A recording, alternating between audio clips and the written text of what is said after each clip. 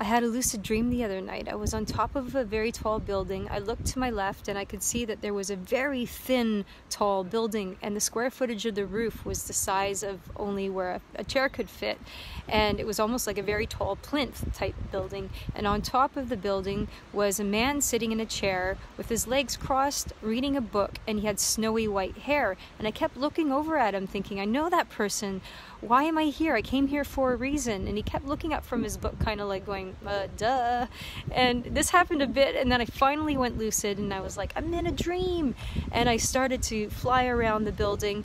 I eventually ended up waking up and then going into an out-of-body experience. But the next day, I was going through my feed and Instagram, and I saw an image of Peake, and I was like, that's the guy from my dream.